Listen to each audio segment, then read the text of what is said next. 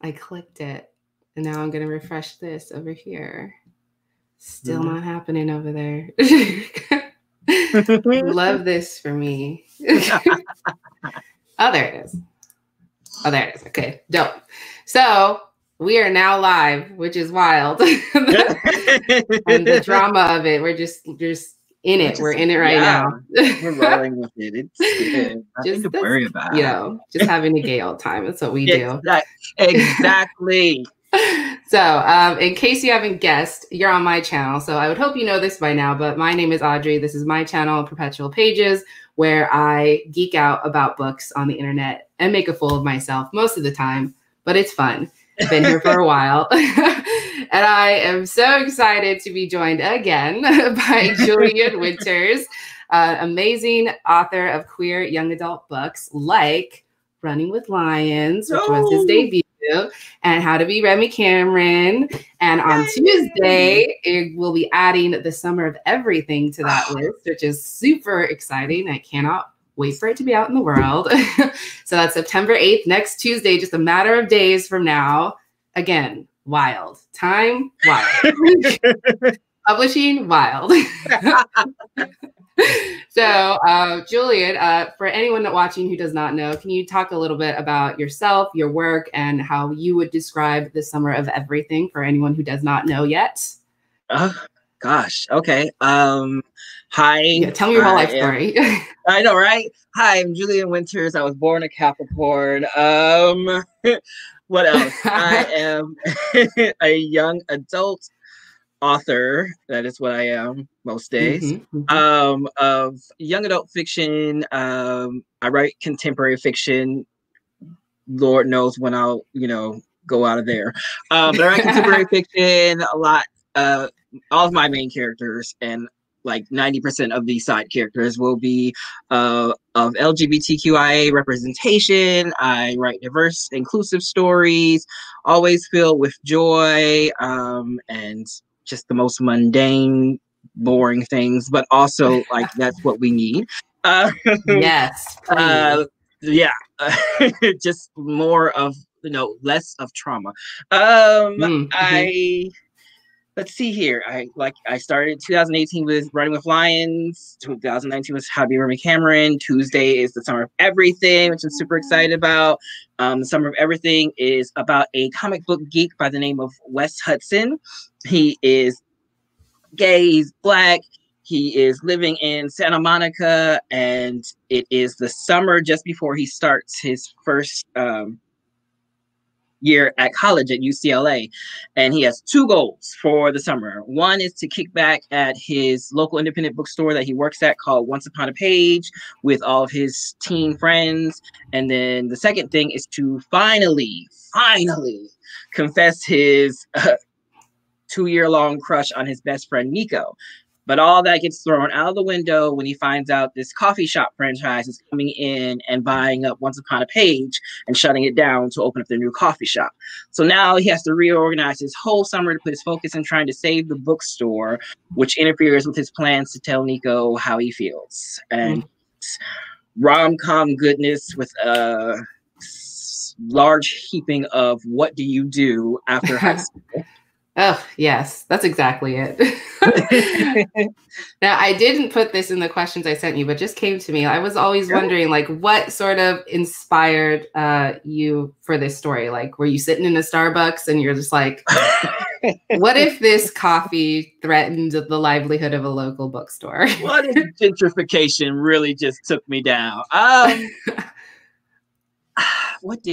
Well, part of the reason this story came to me was because I just really needed a light, fluffy, gay as F rom-com in my world. I had a lot of those in the adult space. I could find a bunch of those in the adult space, but at the time I started writing this one in 2017, and it wasn't as diverse and inclusive out in publishing as it is now.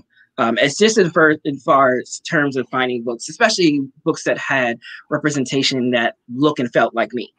And so I just really needed that. And I also needed something just like fun to write. And that's where it happened. And I happened to be watching a lot of movies. And I was just like, you know, wouldn't it be cool if I just did this in a bookstore, since I do love to read?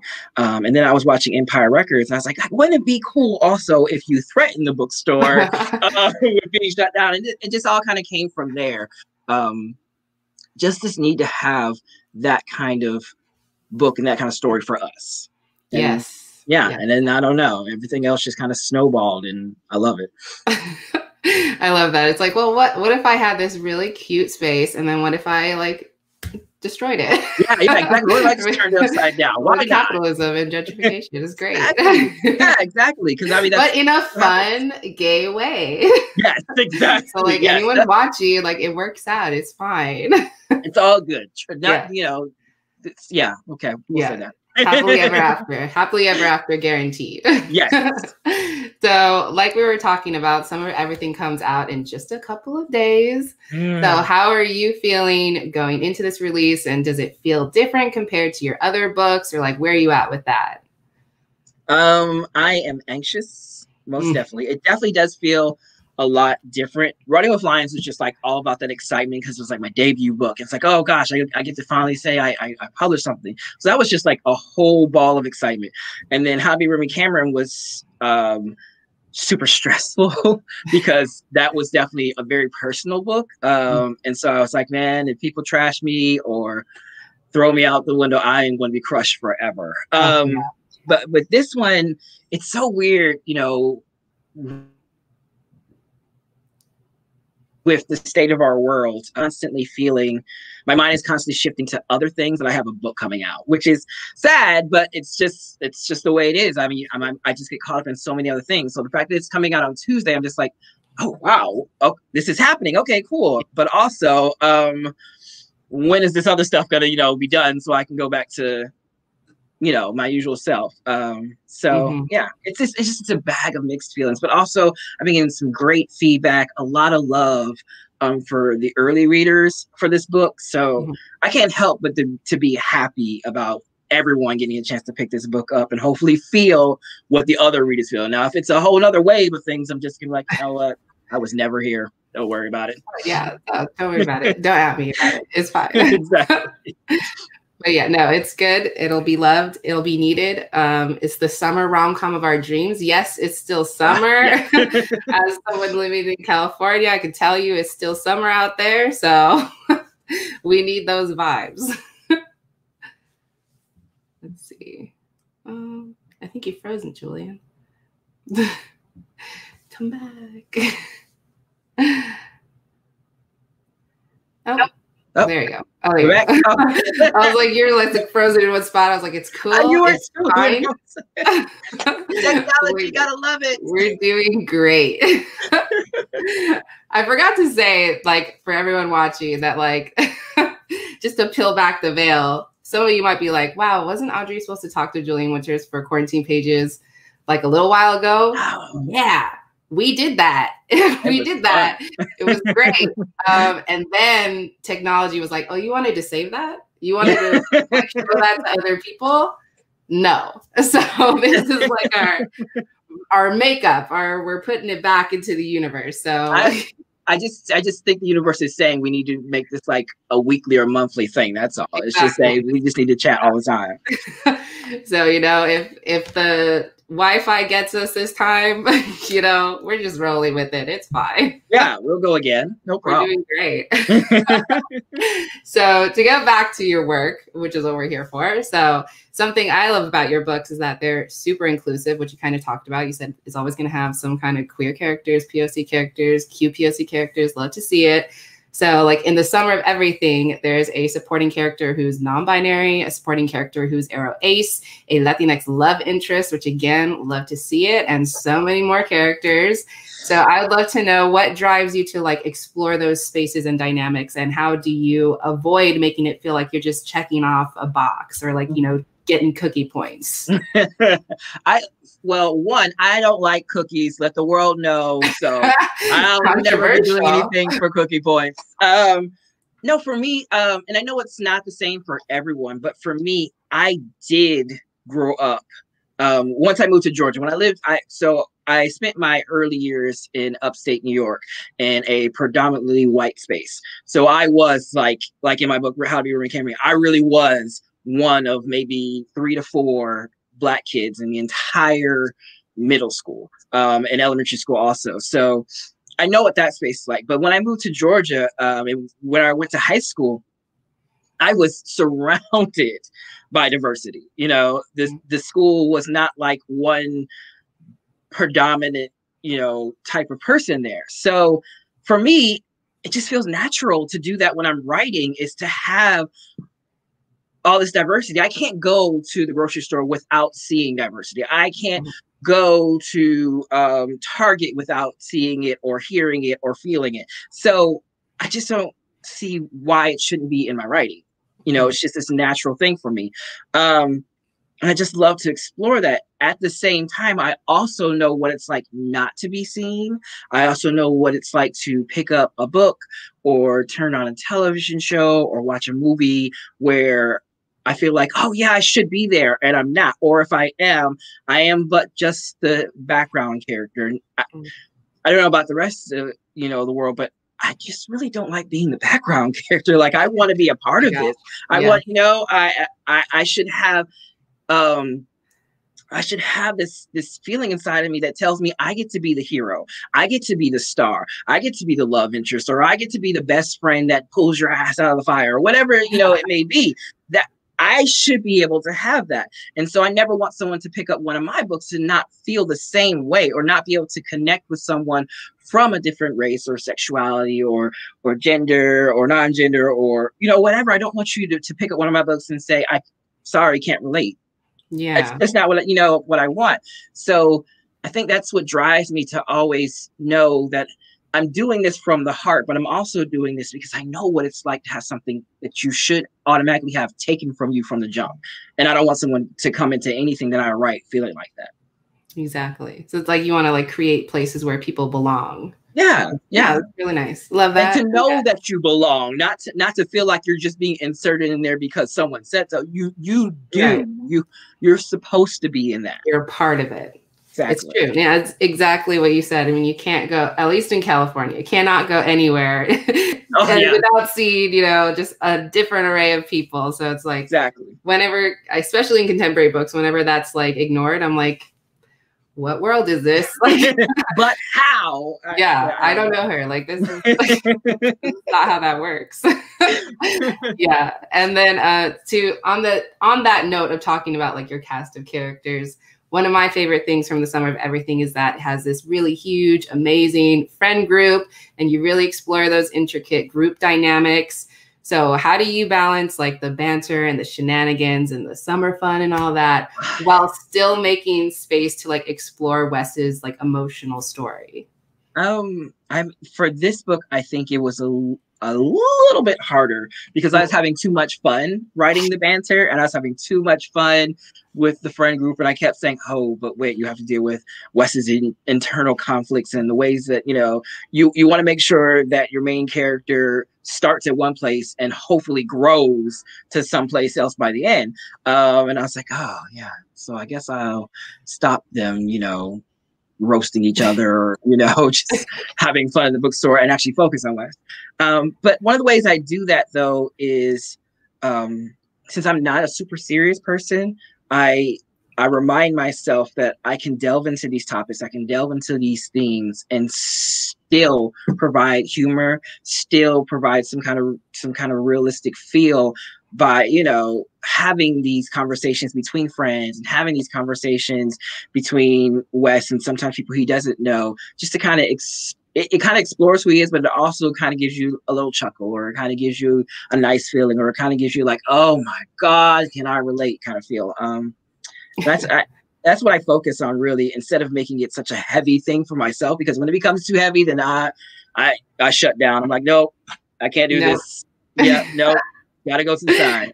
Absolutely. Which is funny because I will read a book like that and just be like, oh my goodness, I feel this. Oh, it's deep in my soul. But when it comes to me writing, I'm like, no, no, this is opening too many wounds.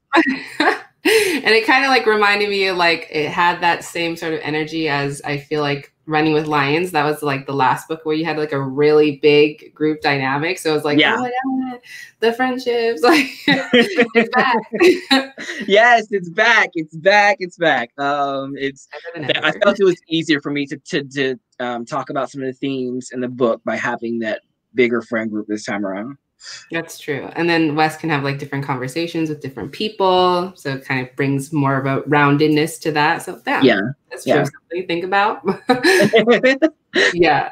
And so again, the summer of everything really made me think about how like all your stories are coming of age stories. So what do you think continuously draws you to this idea of like figuring yourself out and not always knowing who you should be or what you should do in life, which is like huge question. It's always unintentional. I promise it's always unintentional that these books become some kind of coming of age art. When really, like, seriously, when I sat down to write this book, I was like, I just really want to write about this best friend crush. So like, this is what I want to focus on. And then it turns into something else.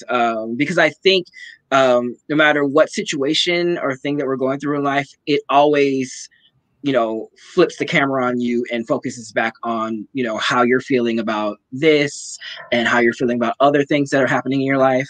But one of the reasons I love exploring the topic of who am I or what do I want to do with my life is because even myself in my upper 30s, I still have moments where I'm not sure of myself. I'm not, you know, social media is great and I can present myself as 100% secure and whatever. But on the inside, I am always questioning, am I doing the right thing? Am I going to succeed? Is this the path I'm supposed to take? Is this the journey I'm supposed to go on? It's so many questions that I still have that were amplified in high school. I like some of the decisions I made in my senior year. I'm glad it took me to where I am now, but I would go back and change so many things. But relatable. And I think that's definitely a feeling when you're a teen on through to adulthood is this, who am I? Who am I? Who do I really feel like on the inside? And then what do I want to do with this person that I am? And so I guess it's always going to pop up in one of my books. Always. And it's kind of like we were saying last time we were talking, where it's like you never truly come of age because it's just like more stuff to unpack, more stuff to think about. Yeah, more situations that occur that make you rethink your whole life. Exactly. Like a global pandemic. Yay. Oh my God, I hate that. I hate that for all of us.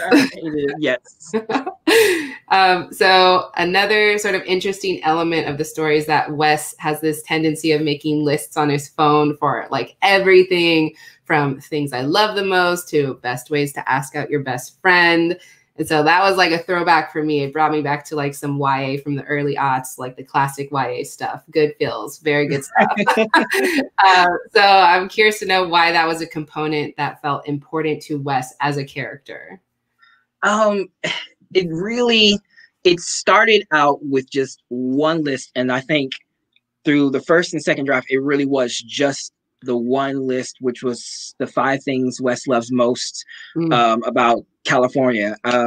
And then from there, I think I added in the 5 best ways to ask out your crush. And I was like, okay, these are good. Okay, great. Yeah. Then my editor was like, there's this one element in the book that you should really like lean into, which is the list. And I was like, really? Because I thought you were going to tell me to cut them because they just distract from the rest of the She was like, no, build some more into it. And I think it's because for me, a lot of the ways I work through issues or I work through things I don't know how to do or what to do is through lists or through jotting stuff down, just so I can see it and kind of take it in and break it down. It just sometimes makes me just feel good when I make a list of things to do. It just makes my life feel like I'm more in control than everything else controlling me. So yeah, it was a fun way to explore Wes's thoughts, especially since it's written in third person. It's kind of a chance for the reader to really get into Wes's head and see, you know, how he feels, or the way he deals with situations, without me having to like write it all out in some kind of long paragraph exposition and whatnot. Yeah. So and like what's important to him as well. Yeah, because exactly. He's like, taking control of it. And he's also kind of anxious. So it kind of goes back to like what you're saying is like, I need order, I need control. I need to write down how I can get my best friend to be my boyfriend. Sometimes it's just good to take all the different variables that life throws at you and say, okay, this is how I'm going to work it out, and go from there. Yeah, so that's how Wes deals with things. I'm kind of curious, like, what do you think Wes would be making lists about now? Like in the oh my gosh, in the current times. Oh goodness, well, I think with everything that's going on, I think he would probably be making a list of ways I can hang out with my friends without risking, you know, life and death. He would definitely be figuring out ways to get his best food, to get, you know, the food that he loves the most, while dealing with the pandemic. And he probably, I think Nico's mom would probably be like really strict about the quarantine. So he'd probably have a list of 5 ways to sneak my boyfriend out of his house, kind of thing. I don't know. That's valid. Yeah. As someone with a Mexican family, that's valid. So kind of going back and zooming out a little bit, looking at your whole work so far, what would you say is different about The Summer of Everything compared to your first 2 books? Let's see. Well, I'd say it's definitely different from Run with Lions, because Run with Lions was like a whole exploration into sports, toxic masculinity. I mean, it just dealt with so many different topics in a light, fun way, but it just dealt with a lot of different things at once. And with How to Be Remy Cameron, that one was just so layered in labels and stereotypes, and dealing with that and figuring out, again, who am I, but also figuring out who am I without the labels everybody else puts on you. And Summer of Everything, like I said, I seriously just wanted to write a fun as hell book. I really did. And I think I did a fairly good job at keeping it so filled with humor and so filled with like this feel good vibe that's how it differs from the other books. But again, I think they all have some central themes that I love exploring in young adult literature. Yeah, that's true. Yeah, they're definitely all connected. They're definitely all in conversation with each other. Some of Everything has those Cali vibes. Can confirm. Thank you. That was my biggest worry for this book. I was like, the Cali people are going to eat me alive for this book. Like they are. I would never.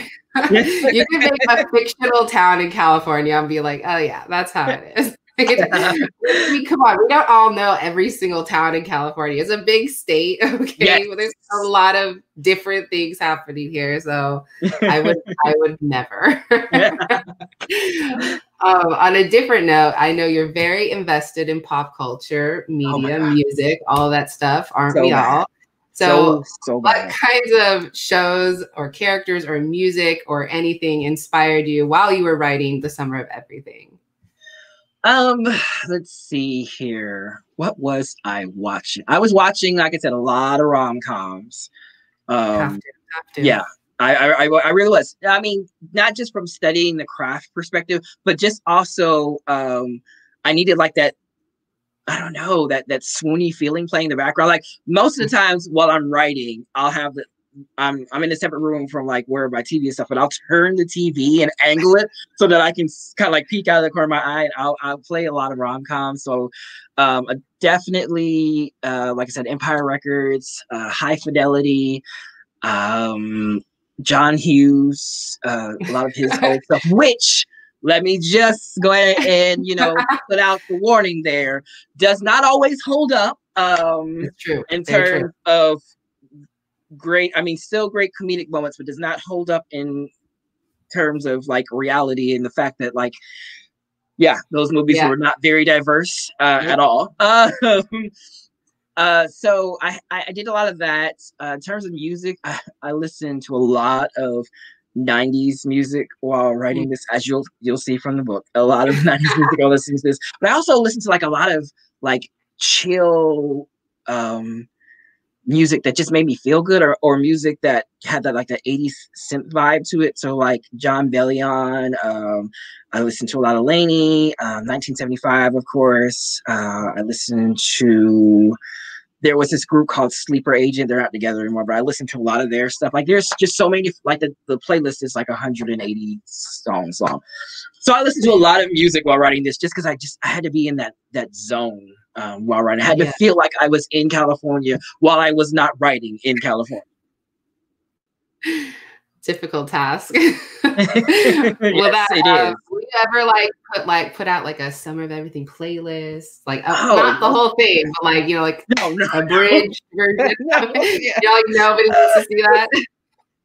I never I have put out playlists for like Running with Lions and How to Be Remy Cameron. They're on Spotify. And I will definitely sometime next week, when I find the time, put out the Summer of Everything playlist. And it definitely will be a bridge version. I always put out those playlists as if it was like a movie soundtrack. So I always force myself to pick like the best 15 to 18 songs that relate, so that when someone's listening, they can like feel like they're in that moment, in that scene with the song playing in the background. So it's almost like you see it in your head like a movie. And that's what I go for when I put those playlists out there. So we'll see if I can achieve that, taking 180 songs down to 15. Oh man. Yeah. I wish you all the luck in the world. My goodness, they're like hundreds and hundreds of songs long. I don't know how to edit. That's my problem. And related to that, so you just touched on it a little bit, saying that it's, a lot of music is involved in the story, but something Wes and Nico love to tease each other about is their very different taste in music. Oh my God. So I would love to know if there is an album that exists that you think they would actually happily listen to together from beginning to end. Big question. I don't know, because like Wes is like the quintessential Black kid who loves alternative rock, and then Nico loves like hip hop and R&B. So that's an interesting combination to try to. I'm trying to think of an artist that does it so well from start to finish, because it's even hard for me to find an album now where I listen to every song from start to finish without like skipping. So yeah. Like, Julian, I sent you this question in advance. No, I tried to think of it too. I really did. I'm going to say, I think they could meet on common ground with John Bellion's. Oh God, what is the name of that album? I have to look it up. I think his first album. Oh gosh, I can't remember the name of it. And it's on my phone, so I will get it for y'all. But I think they can find common ground there, because I think he does a good job of mixing genres and giving like different vibes with every song. And I think there'll be ways that, Nico would try to convince Wes to like a song, and then like the next song, Wes would probably try to convince Nico to like the song, kind of thing. Yeah, back and forth. So I'm gonna go with that. Yes. Regina Renee says, I think they would both like Michael Franti. I have not heard this artist much, but and hello, Amazon. Oh, where my music at? There's our resident librarian giving us the best suggestions. Thank you, Regina Renee. Need it. Google it, save it. Yeah, exactly. Hello, phone is already moving.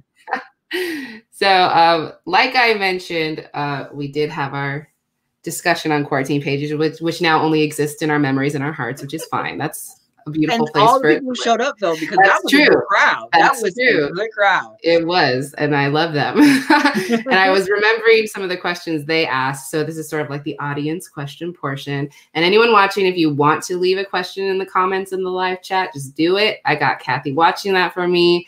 So our first question I remembered from my wonderful friend Bree from Locked Booktition was, can you talk about how important Black joy is in your work? Yeah. I wish I could do it as eloquently as I did last time. I know. I'm trying not to think about it. In our hearts, in our memories. I know, right? No, I was in a moment then, though. I think I was dealing with a lot that day, so I was in a moment. So for me, growing up, and I know times are different for people growing up now versus when I grew up. But for me, a lot of the representation when it came to Black people, like the most famous movies or, you know, the most talked about movies and stuff like that were always about Black pain and Black trauma and slavery and racism. And like, I just grew up struggling so much with my existence in the world because all that was taught to me and all that was shown to me was that I'm going to suffer. Right. No matter what I go through, no matter what place I'm in life, I'm going to suffer and I am going to continuously be beat down. I'm going to be continuously fighting to prove that I am worth existing in this world.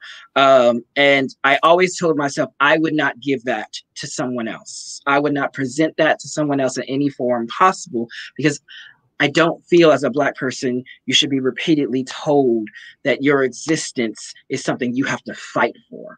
Mm-hmm. And so that's one of the main reasons I write about Black joy, because we are so much more than our pain. We are so much more than our trauma. We are so much more than the struggles we have to face day to day. We are filled with a multitude of wonderful things. And I think it's so important to remind the Black reader that, yes, you deserve joy. You shouldn't have to earn it. It shouldn't be something you have to fight for. It should be existing in you day to day. You should be proud. You should be happy. You should know that your existence matters. And so that's why I give them Black joy. That's why I give non-Black people Black joy also, because they need to see me. They need to see other Black people as more than just pain, as more than just trauma, as more than just racism, as more than the fact that we've lived in slavery forever, or that we're, you know, our bodies are being left dead and battered in the street. We are more. And so non-Black readers need to see that. They need to see our joy so that they see beyond the fact that all we do is suffer. And so that's why I write about Black joy, because it's so important to remind people I'm human. Black people are human. We deserve to have joyful moments. And so I will always include that in my writing. I will always make that my main priority because without it, I feel like the struggle to exist just becomes harder and harder. It's true. And yeah, it's just like you said, it's so important to see Black characters, queer characters, QPOC characters being successful and joyful and powerful. I feel like that was a big thing in How to Be Remy Cameron, that feeling of like, we deserve to like be happy together and just like have what we have. And I remember reading that and being like, yes, like we do. Like, exactly. So yeah, I love that. So you're here for it. Black joy, queer Black joy. Go off anytime you want, because we need those in the world. Yeah, exactly. And Paolo wants me to tell you that Wes is the most relatable character ever. So wow. Thank High you praise. so much. I read your review, by the way. I love the bookmarks. Like, need to figure out a way how to print them out and use them for myself. Everyone else, please go check out that review. Think I retweeted. Yeah, I retweeted. So go check that out and get yourself some free bookmarks and a review. But thank you. That means the world to me. Love it. And I now have some bookmarks to go print out. Noria from Noria the Reader wanted to know, which of your books would you give to your younger self? I feel like I know the answer, but go on. Yeah. How to Be Remy Cameron, hands down, I would give to my younger self, because I grew up having so many different identity issues because I was presented and told this is how I'm supposed to be as a young Black male. And it like, I felt like I never got the chance to be myself in high school because I carried around all the labels that everyone else stuck on me instead of getting to define who I was. So that would definitely be a book that I gave to myself. Yeah. Yeah, it's wild. It's like, here's how to navigate all the messiness. Have it. Out there, kids. And Sarah said, if you could give a theme song to the main characters of The Summer of Everything, which songs would they be? Woo! Another hard question. No, I love how you send me these questions and I still don't have answers. Didn't read them. Don't know. When I read them, I'm always like, what would I? And then I never get an answer. Just like, forget it.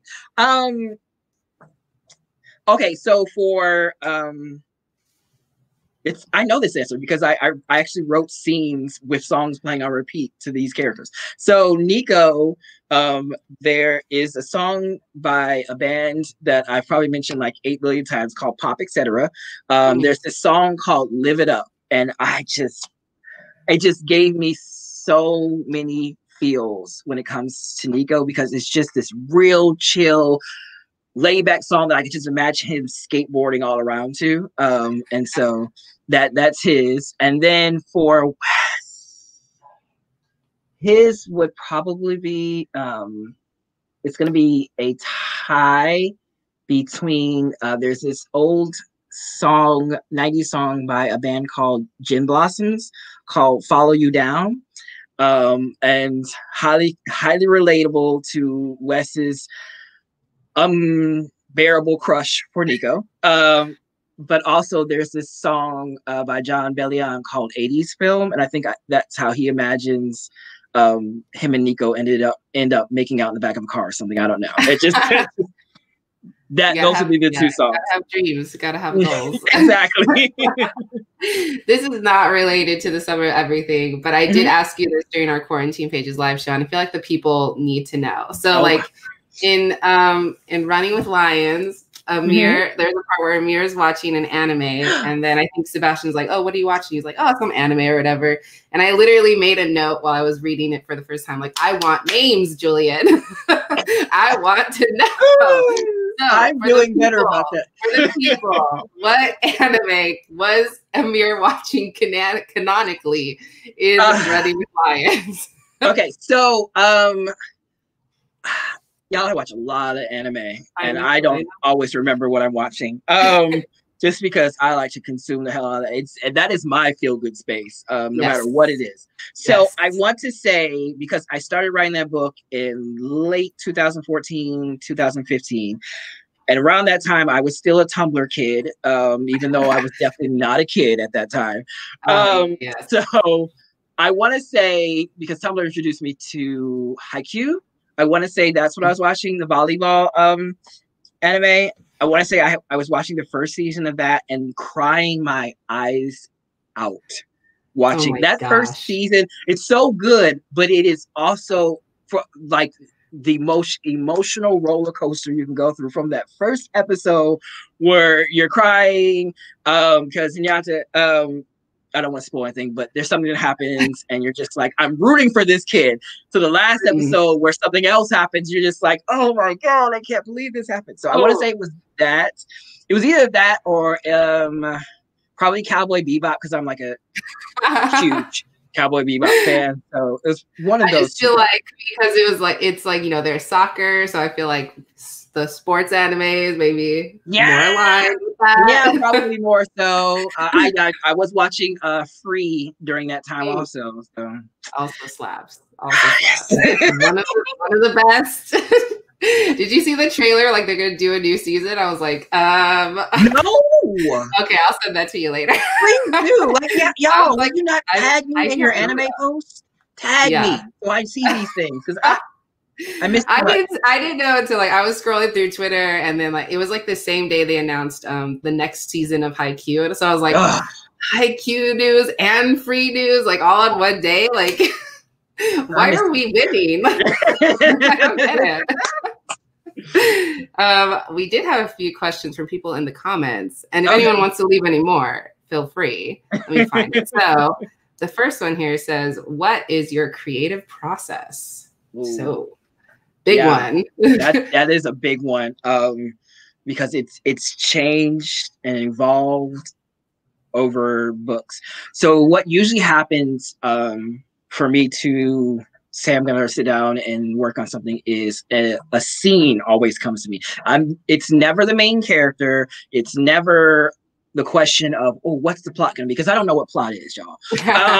It's always a scene comes to me, and it just keeps happening over and over in my brain. And I'm like, I really need to write this. I really need to write this. And so then I'll write that down, and then from there I'll build around the scene. And it's not like a major scene. Like, I think for Running with Lions, it was probably the scene where, I do know it was the scene after it was Sebastian and Amir after they finished practicing, where it was raining, and they kissed in the rain, and I was just like, oh wow, what's this? And then from there, that whole book came. So it's always like a scene that comes to me, and I build around that. I start to figure out main characters. And then for the main character, I build a friend group usually, because that's just how I've always been. I've always had a really great friend group, who each of them have played a different role in my journey through life. And then I'll build out from there, and then figure out, okay, what is this book really about? Like, it's not about two people kissing in the rain. So what is this book really about? It could be. It could be. Yes. I would read that book. Yes, it would not be a very long book, but that's fine. Who needs long books? And I would read it. Exactly. And then from there, I could probably show you. I'm not going to show you like the cover or anything, but then from there, like, I'll get a notebook and I'll just start doing character pages, themes I want to explore, an outline, stuff like that. I build all that in like notebooks and stuff, and then when I feel like, okay, I'm finally ready to at least write this beginning part, then I'll start sit down and writing. I think I'm a plotter, but sometimes I just go for it. And then from there, I just keep on working on it. Like, a lot of times I'll do the first chapter multiple times before I'll move on, because I have to figure out what's this main character's voice, and what's really, like, how is this going to build towards kissing in the rain or whatever it may be, how am I going to build towards this?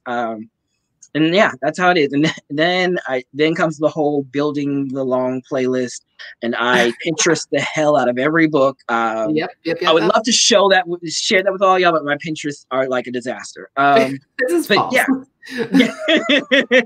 Are you like, do you write like chronologically, or are you just like, whatever happens? I have been told multiple times to write if I can't write the scene I really want to write, but I can't do it. I have to write chronologically, and it's the most painful thing. So I do not recommend, if you really want to write a scene, write that scene. But I have to, for some reason. That's just, my brain it's weird. I don't know. My brain works that way too. Yeah, I'm like, I can't, but like, they're still here. Like, we can't. Exactly, because I'm always afraid if I jump too far ahead, I'll never figure out how I'm gonna get to that part right there. Connective tissue. We don't know her. Exactly. Did you? So with Running with Lions, did you write the kissing scene first, or you just knew it like existed? I knew it existed. I have in my notebook, I have an actual couple of pages where I just have the title scenes, and I'll just jot down notes of the scenes that I really want to get to, and that's how I remember them, because I'll forget very easily. So yeah, I knew, but I did not write that first. And when I finally got to it, though, I was so gratified. Like, what was that moment? The endorphins that came out in that moment, I tell you, it's awesome. And that's why I also like to write chronologically, because it's almost like building towards like your birthday, or building towards a holiday or something. It's like you go through all these other days with all this excitement, or building towards like Halloween. Everybody knows as soon as October 1st hits, you're just like, well, when are we going to get to the 31st? When are we going to get to the 31st? Yes. So yes. I like that. I like putting myself through. I'm a masochist, I guess. I like putting myself through pain to get to that part. But then you're like, I've earned it. Yes, I've earned this scene. Yeah. So we have another question here from Melissa. It says, what advice do you have for going out on submission with a deeply personal Own Voices book? And you can, whatever is your comfort zone here.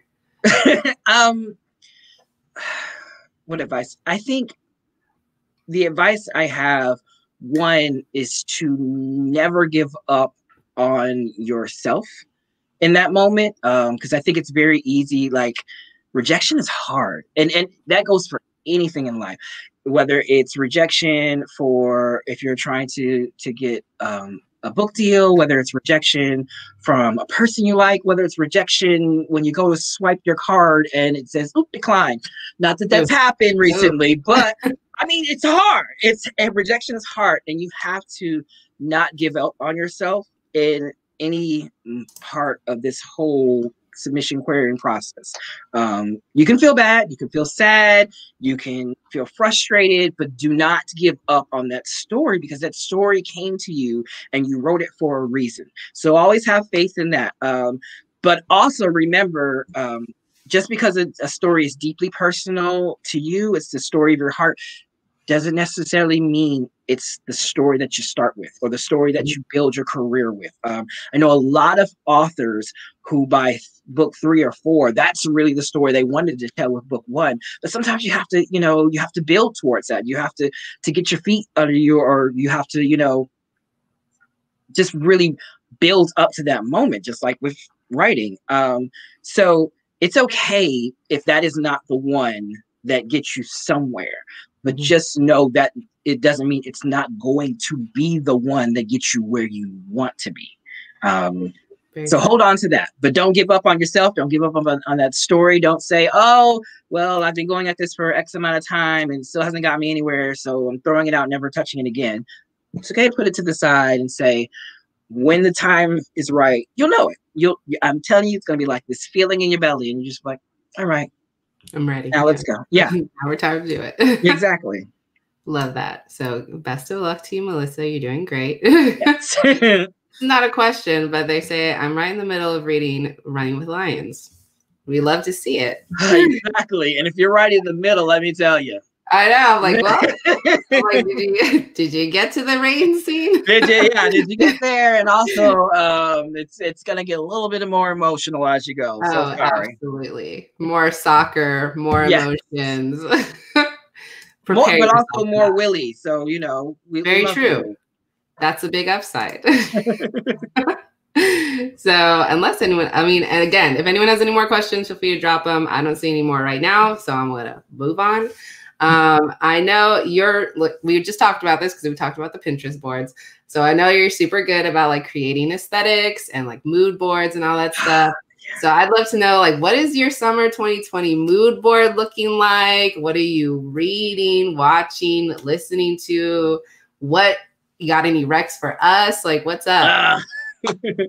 Oh, goodness. Besides tears and naps. Yes. Must-haves. Exactly. Summer must-haves. What am I watching? That's a great question. I loved Love Victor. Yeah, I felt some type of way. and trust me and believe, I have issues with every piece of media I consume, but I still love that feeling that series gave me. I'm so happy for it. Season 2. I just finally started watching Grownish and caught up all of that. And yeah, listen, again, I have my issues with it, but that show really put me in a good place, and I'm happy that it exists. Let's see, movie wise, I don't know. I've been watching a lot of cartoons because the world is sad. Yes, I can't take it, so I have been watching a lot of cartoons. So I don't know if I have any like movie recs. Music wise, Troye Sivan just dropped a new album. Oh my gosh, yes. Every time he does that, I'm like, I wasn't ready. Like, I wasn't ready either, because I was like scrolling through my music and they're like, new song. I was like, cool. And I was like, new song, and there was like new album. I was like, yeah, I was like, whoa.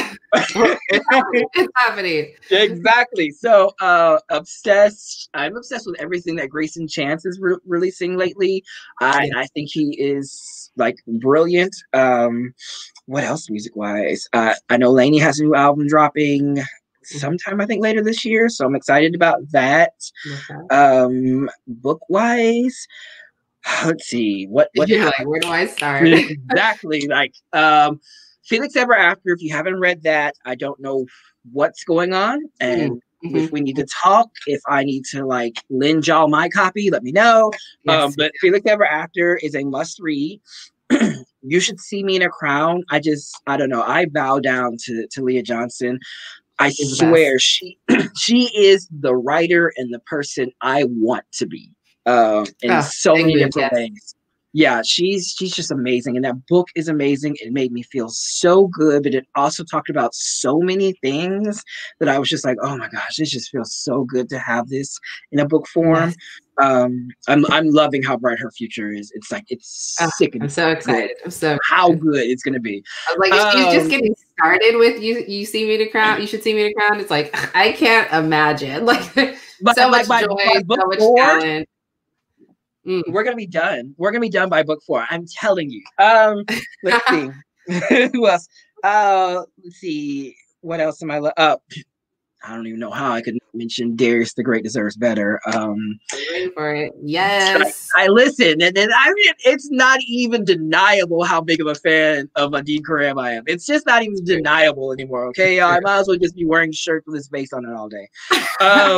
That book is amazing. I got to read it in its earlier form, and then reading it in its final form. Like, y'all, the first draft he gave me was ridiculously good, but the level it's on right now, I am listening to it on Audible as I'm driving home, and just like tears streaming down my face. Yes. It's amazing. What else am I loving? Let's see. I started Late to the Party by Kelly Quinlan, and I'm loving that one.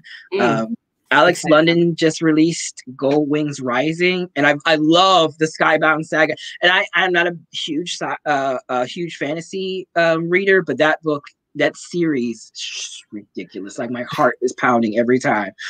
And then pick up Surrender Your Son by Adam Sass when it comes out on September 15th. I just finished that one. It is wild.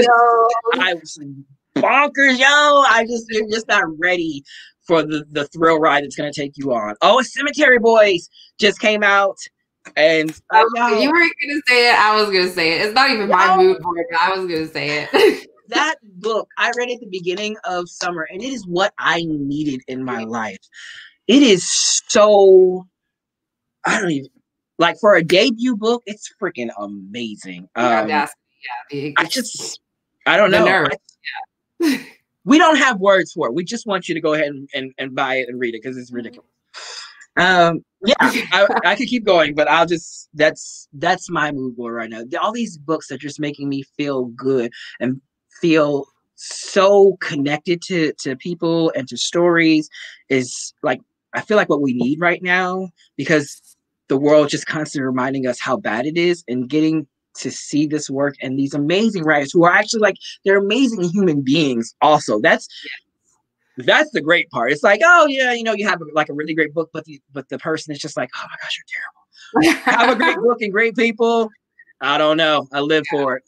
Sadly becoming rarer and rarer these days, but this class of 2020 they're doing great. They're doing great. And I love that like all the books you mentioned are like wildly like affirming and joyful and beautiful and powerful as well. So it's like, we love to see that every day of the week.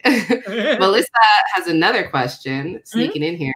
If you had to recommend your top 3 anime, another hard question, what would it be? And would Yuri on Ice be included? Oh, that is painfully hard for me, because like I said, I've been watching anime for so long. Like, y'all, I was born in the freaking 80s. I have been going for a long time, and for you to make me pick my top 3, I'll do top 5. I can't. I can't.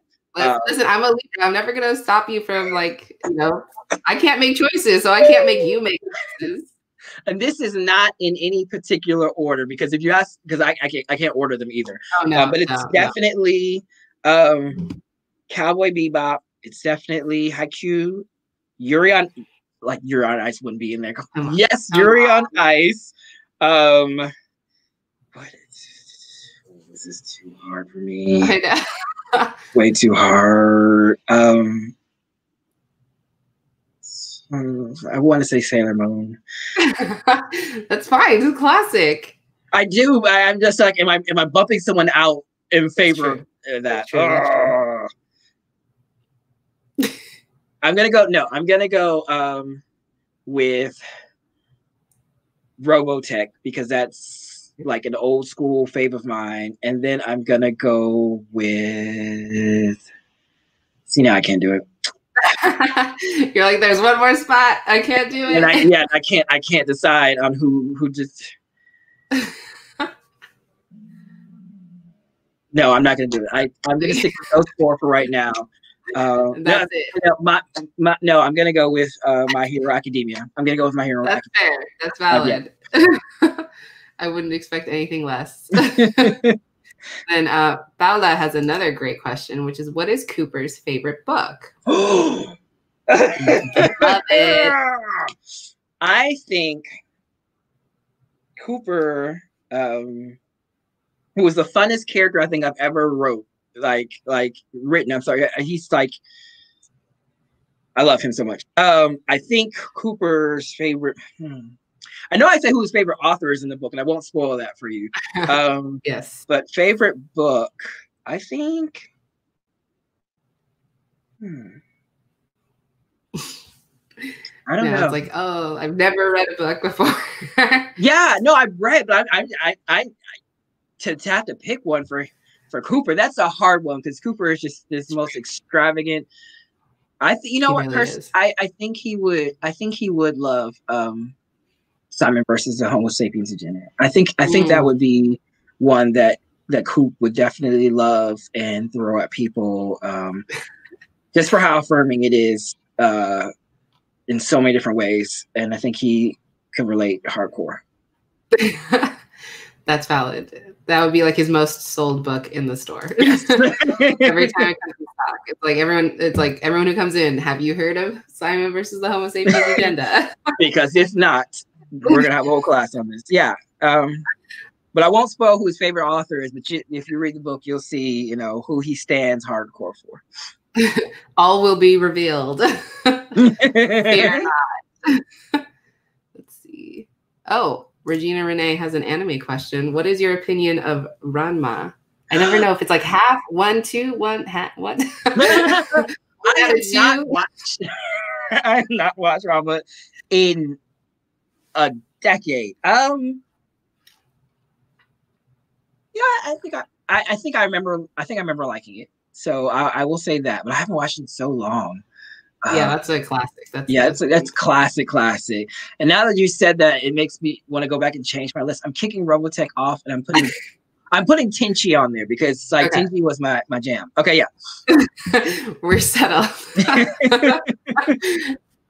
So to kind of wrap up here, you have an incredibly exciting tour schedule coming up in the next few weeks, which is linked in the description if anyone wants to know where Julian's going to be in the coming days.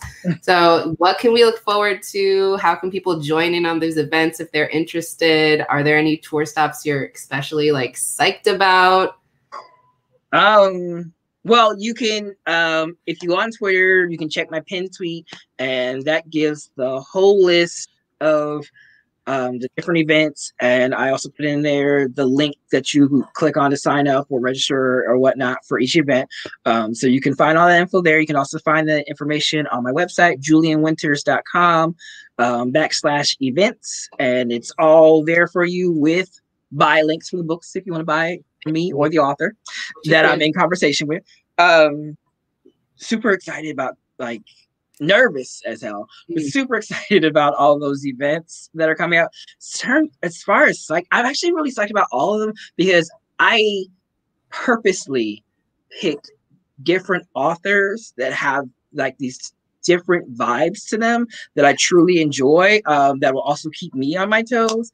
So I'm really excited about all of them. I'm excited about talking to Becky. I know me and Edie, we're gonna have a great time. I know me and CB Lee are gonna have a great time.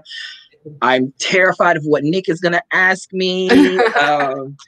I'm worried I'm gonna just stumble over my words while talking to Leah Johnson. I don't know. It's just a lot of great stuff happening with the tour. So tune into all of those. Yes. If you're looking to be at all of those. all of them, yes.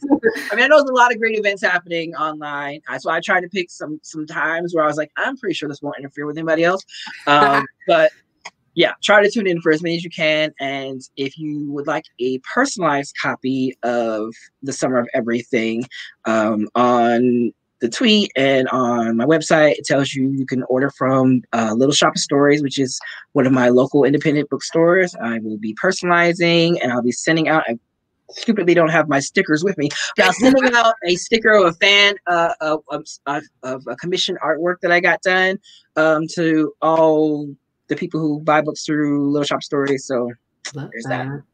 Yes, and you can peep that fan art on Julian's Instagram, and it's really great. It's fantastic. All of that. I have one more to do on Monday, so I can't wait. Yeah, I'm really excited about you and Edie. I'm like, yeah, like the nerve, like putting these two souls together in like one event. It's gonna be a good time, but it's probably also gonna be me trying to steer the conversation, talk about Darius more than like. That's fair. I want both. Will you be drinking tea? Is the real question. Ooh, will you both be drinking tea? It seems like every time I'm talking to Edie, he is drinking tea, so I don't see why not. I actually think I might drink tea at every one of the events just in honor of Wes and his obsession with tea. So that's also fair. That's true. Was that inspired by Edie? Oh no, that is a great question. It's so funny, and I know I'm running over here, but actually, so I started writing The Summer of Everything like way back in the day, before I even knew Edie, before Darius was even announced. And then it just so happens, because I wrote The Summer of Everything before I even wrote Having Remy Cameron. And then all that got announced, and I was just like, yo, we are kindred. Like we are destined to be the best of friends here. Like this needs to happen. So yeah, no, it wasn't inspired by Darius, but I love that exists where you can have a character like Darius over here and a character like Wes over here that have these different personalities, these different backgrounds, and yet they have this common interest, which again goes back to how we look at people and we look at the different things and the things that we put on, a certain group of people or a certain community, and just realize like how interconnected we are as humans. It's not even like, it's just ridiculous. Wild. And then I love that there could be like an alternate universe where Wes and Darius have tea together. Like, listen, I love that. And then Darius, Darius could go play soccer with Sebastian and Amir, and Remy would probably so many different ways. Oh my gosh. So we kind of talked a little bit about it, but where can people find you on the internet? Where can they get your books? How can they support you? What's up with that? Where can you find me on the internet? You can find me not on Facebook. I know that much. You can find me on Twitter at Julian W_writes. I'm sorry, Julian Winters was not available. No form of Julian Winters that I wanted was available, so I had to go with what was best. And then on Instagram, it's at Winters Julian. And then if you really want to go old school and hop back up on Tumblr, I'm just Julian Winters on Tumblr. And then, like I said, my webpage is julianwinters.com, no www. And then you could support me. I mean, just buy my book from an indie bookstore, please. Yes. I like, especially during this time, like the support is needed. Every time I talk to a bookseller or any bookstore, it's always a great conversation, but it's always a reminder how much they're struggling right now with not being able to be open and free to bring in the public and whatnot. So if you want to support me, I would love that you try to buy my book from your local independent bookstore, or see if you can get it from your local library, who also needs as much support as possible. If not, I'm on all the other major retailer websites. If you want to, feel free to buy it from them too. I'm not going to hate on them. Everybody got to eat. So that's true. So is there anything else you like to share or shout about before we go? Put into the universe. Putting into the universe that we each spend the rest of 2020 not focusing as much, because I know it's impossible not to focus, but not focusing as much as how much of a reminder that we've all had at how bad it is, but solely focusing on the fact that we're here and, you know, we're going to pursue our dreams and we're going to make things happen. Like, that's all I want people to remember, is that the current situation is never good. I can go back many years and look at my current situation and say, oh, this is a crappy time. But your future is so damn bright because you're in charge of it. So spend the rest of 2020 looking forward to the future and looking forward to the ways that you're going to make a difference, not only in other people's lives, but in your own life. Yeah, I love that. Oh, I put that on t-shirt. I need it. Daily affirmation. Play it on my phone. It's fine. Yes. Well, thank you so much for being here. Like I said, I know you have a busy schedule coming up. Release week and the weeks following are always absolutely wild. So I really appreciate you taking the time to come here and put this energy back into the universe, sort of fix our little technological boo-boo. And, you know. That was a good time. We're not going to call it boo. We're going to talk. I'm telling you, it's going to become like a monthly thing where just me and you are just going to sit and chat. That's fine. Whatever you want. I'm here.